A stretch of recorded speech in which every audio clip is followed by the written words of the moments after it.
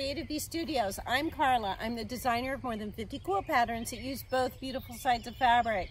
Today we're outside with the beautiful sunshine and all of the birds, and I'm going to introduce you today to Phoebe. Phoebe's a girl that started it all with using both beautiful sides of fabric and learning how to use and determine what fabrics are reversible. Phoebe began, I was going to make a bee quilt, and I wanted a very eclectic background, which I think I achieved. However, I was going to make Phoebe with a lot of different fabrics, but I liken this fabric to our setter, female setter dogs. We had an English setter female called Maggie May, and we now have a Gordon setter female called Bonnie Lass. And both of those dogs knew if you didn't have both hands on them petting them. They knew if you were off petting another dog beside you. And so this fabric, when I had other ones around it, was shouting to me, pet me, kick me. Then I realized this really doesn't need any help. It's a vibrant, beautiful fabric.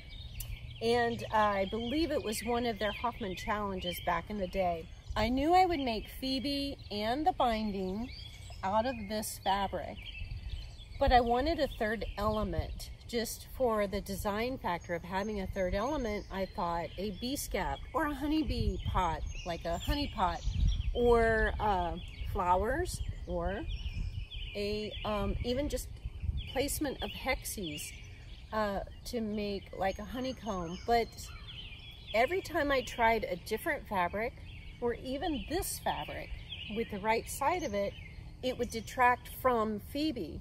So I was frustrated, and I tossed my fabric to the ground as I stood up, and it flipped over. And that's when I first started to think, wait a minute, I can do something with this. It still catches my eye. It still has a relation. In this case, I like that it's almost like Phoebe is getting her life and vibrancy from the flowers that she's pollinating. So it just worked. But that began my journey on studying value and the nuances of value and how to determine exactly what value was of a certain fabric. I understood lights, mediums, and darks, but I didn't understand how a fabric value changes based on the fabrics around it. And so this is a really fun way to sharpen your value skills without looking at color wheels and reading, and you're just having fun playing with fabric and using your camera, removing the color to make it black and white, and that's how you look at the value. Because colors can be deceiving, but value tells the truth. You can just test your fabrics that way. It's so fun.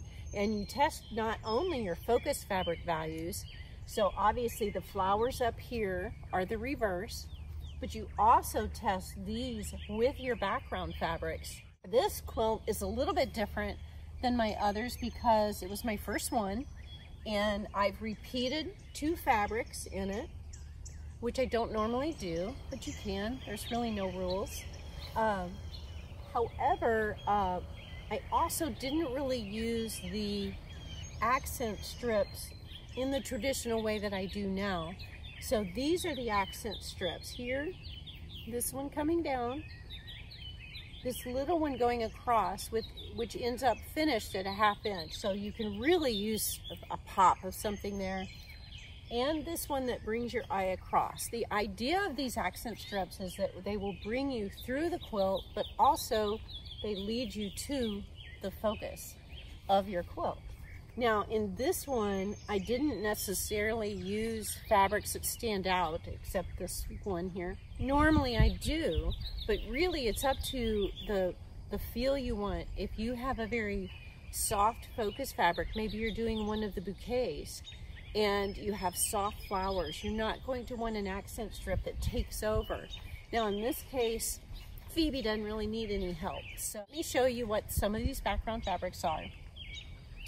So it's a batik with bright petal strokes out of browns and greens and golds. on a modeled batik background. This is the same as this piece here.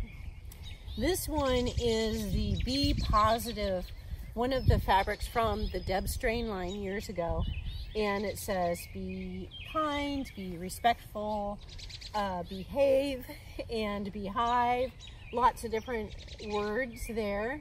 And I was able to position them so some of them show through the actual bee. So that is this section of the bottom half. You add this accent strip right here. It's a blue and white mottled. This section over here starts with a square. This was a batik with swirls that almost look like snails in like a dark beige and a light beige. This piece is what makes this quilt invaluable for me. It was my late mother-in-law's fabric from her stash, and so I just wanted it in this quilt that I made, and I treasure it. And I treasure it even more for that piece. Right here, this accent strip was actually the selvage edge of this fabric. And that completes your bottom half. This goes together really fast. You could have this quilt background pieced in 40 minutes. Here we have a rectangle that is another batik. It's a darker beige with lighter beige flowers. This is a large square, 18-inch square. And it's like a postage stamp with scriptive writing, with cursive writing. And it's on a whiter background. And this one is, like I described below, is another rectangle. Now these two, this square and this rectangle, get pieced together, pressed, cut apart, and you insert this accent strip, which matches this fabric down here. Now, usually, I have these accent strips all different. Phoebe's a little different, and that's okay. So, when you're quilting these, I generally, for my fusible applique, I will do something either straight lines or very geometrical, or in some way to contrast with my background quilting. So in this case, I have horizontal lines. They are not perfect. They're not evenly spaced. They are not even all necessarily really horizontal.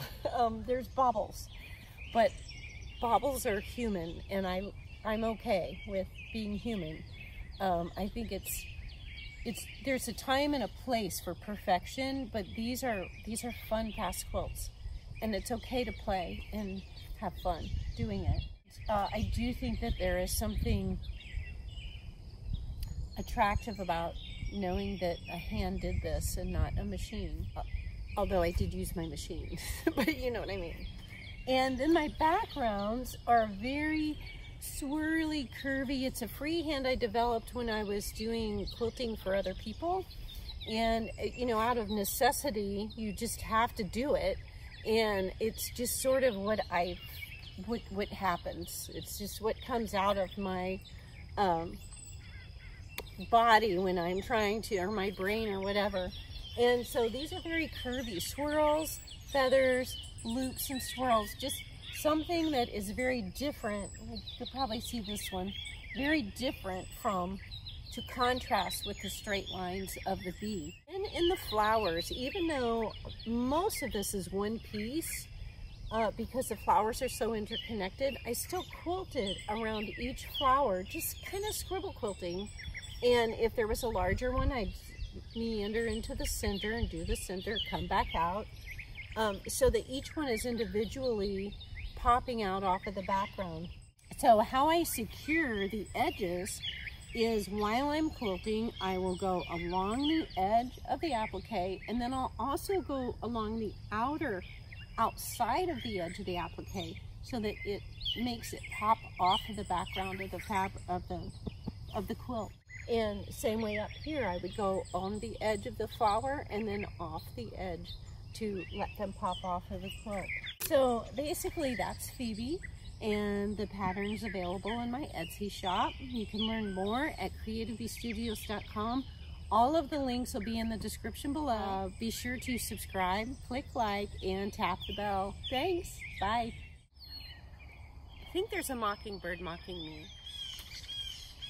time to wrap it up. The hawks are moving in.